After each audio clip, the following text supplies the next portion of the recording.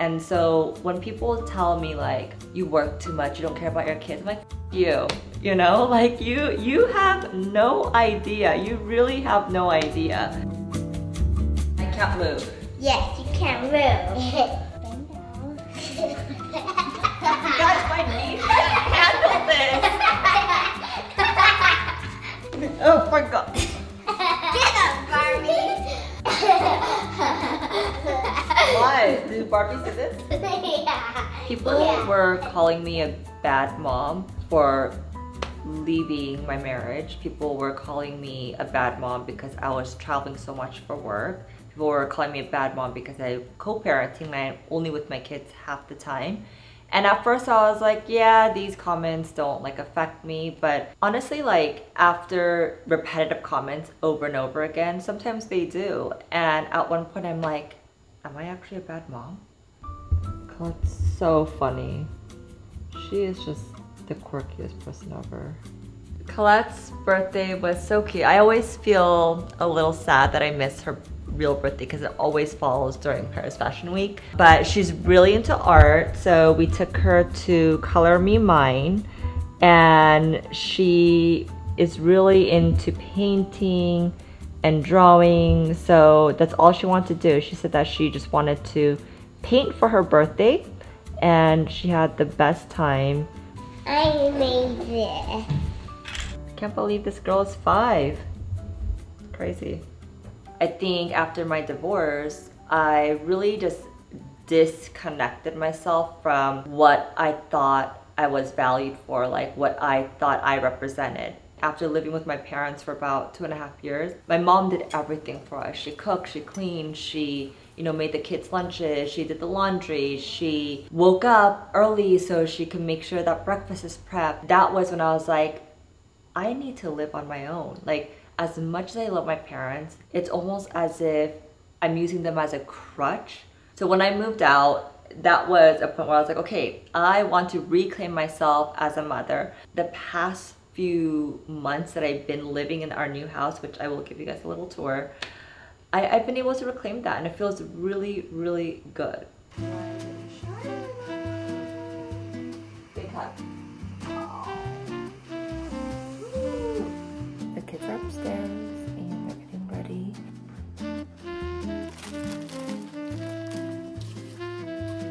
Whoa. It's so sleepy. Is it good? Come down. I have your smoothie. You should drink all of your smoothie and your bagel, okay? I'm eating yours. And you're eating mine. That's okay with sister. Mom, there's this dead spider right here. And so I feel like we're just like a little team here in this house. It's just like me and the girls. It's funny because I grew up with my mom primarily. My parents are still married. They never got a divorce. They're always together. But my dad was gone, I would say 3 weeks out of the 4-week month, usually in Asia because his work took him to Asia a lot. At one point it got too much where we all had to move to Asia. But I remember for at least about a decade, my dad was not home at all. My dad was out there working. And we never questioned that. He never got shit about being out there working and not being able to see his kids. Do you miss working? Interestingly, no. Not at all.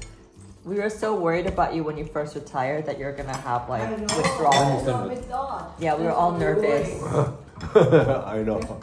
My mom didn't get any praises for being at home all the time while my dad was working. It's interesting because I have so much responsibility now. I not only take care of my kids, myself, but now my parents. You know, both my parents are retired. I just bought them a house. How's the new house, Amma?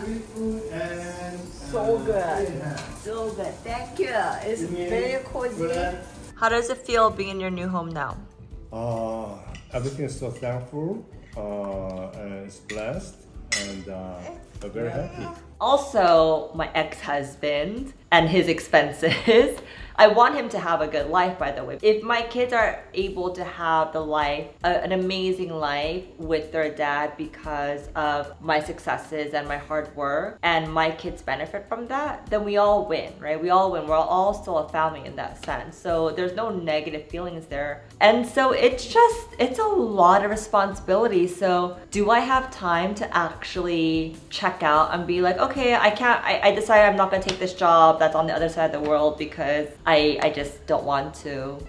I can't, because I have so much responsibility. There's so many people relying on me, and I think people don't understand that. And so when people tell me like, you work too much, you don't care about your kids, I'm like, F you know, like you have no idea. You really have no idea.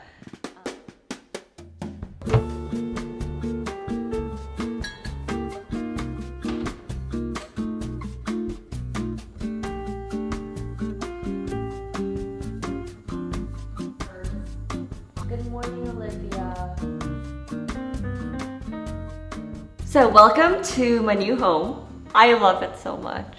I do. On an aesthetic standpoint, it had everything that I've always wanted to do to my house, which was like the arched doorways and the hallways. It's a little bit of a rustic goth Spanish style. It also has a really amazing space for my office. The girls have their own room. The girls are so excited about their own room. And I realized that because they've shared a room for the past few years, they were craving for their own sacred space, especially Chloe as she's getting older. Colette doesn't make my room messy, and her room's super messy. Is that true, Colette? Yeah. This is the exact home that I need at this moment, and I feel so grateful that I have the ability to raise my family in this house. So okay, so I'm gonna give you guys a mini tour of just like Chloe and Colette and a few other spaces, so let's go.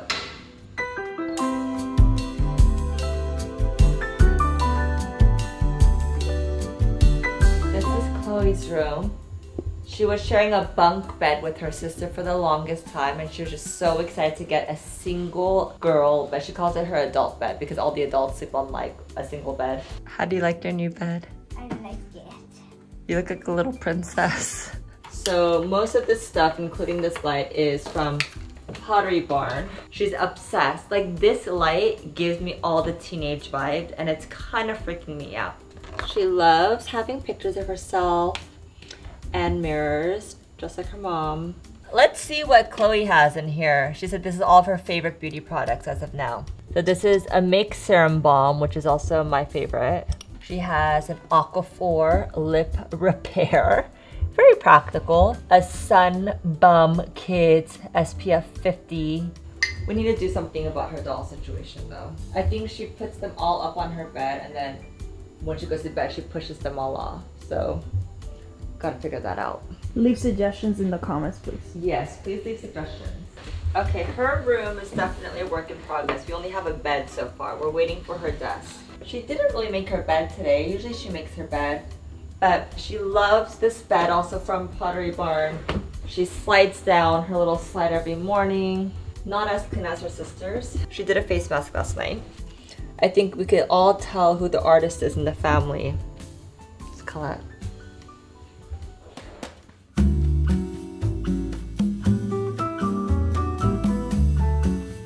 So it turns out that I'm not a bad mom at all. I'm actually a great mom. It's never too late to move out of your old place, your old space, and start over again. First night at the new house. How you guys feeling? Amazing. Amazing. I think the key thing is not to be so attached. I think so many of us are so attached to what was or what could have been. And it's never too late to show love to your parents. And I feel like I achieved one of my biggest goals in life, which was to retire my parents. And it also is never too late to become the best version of yourself, to reclaim yourself, especially if you're not feeling great about how you're doing in your personal life. You could literally press the reset button and start over again. There's absolutely nothing stopping you except for your mind. It just takes one click and your mindset to be like, I'm gonna do this, I can do this. And that's all it takes, really. And that's what I did. And I feel the most confident I've ever been. Yeah, it's never too late to show love and appreciation to the people that deserve it the most.